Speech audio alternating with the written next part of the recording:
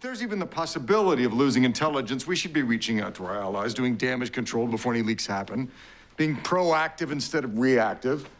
But I don't think we'll need it. Our SEALs are the best guys in the world.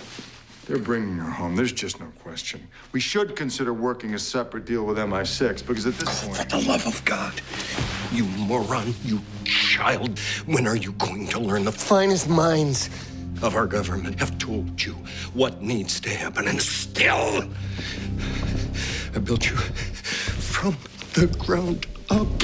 From the ground up. You are all that I have to show for my life. I made you a warrior. I made you a king. I made you a leader of men. And this is what you do.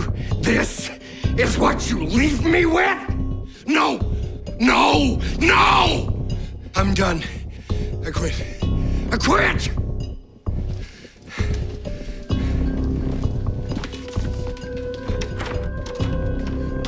And you can take your flowers and daisies, and your love conquers all, and your hope, and you can choke on it, because I don't work here anymore.